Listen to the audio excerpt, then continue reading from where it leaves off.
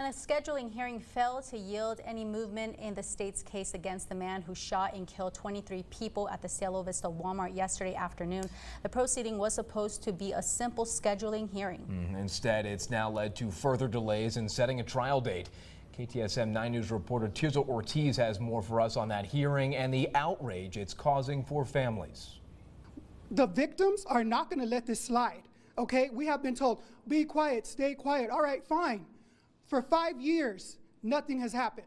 For the first time in 5 years, the federally convicted Walmart shooter Patrick Crusius was back in district court for a scheduling conference. Family members of victims voicing their frustrations after the contentious hearing resulted in no pretrial motions being set, but instead a status hearing to address allegations from the defense against the state, claiming misconduct and paper sabotage. Why are we going through all of this effort when this has been such a colossal disaster, where every administration has tried to use the victims as political pawns for political advantage? The only reason they keep getting up and saying we need the death penalty is because they think it's politically advantageous.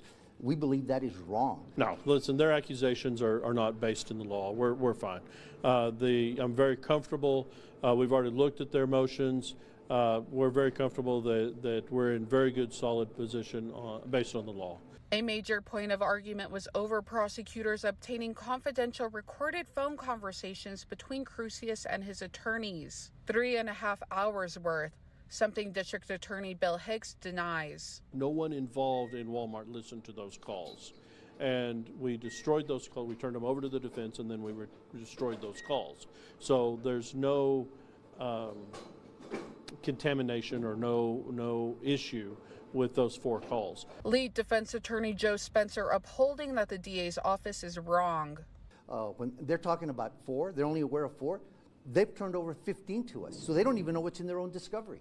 Christopher Morales lost his aunt in the shooting and had 2 other family members seriously wounded. He says he's tired of seeing the case be made a spectacle and wants justice. Don't forget, this is about the victims and their families. They're making a total circus about the case, and they should not be doing that. We should not allow that.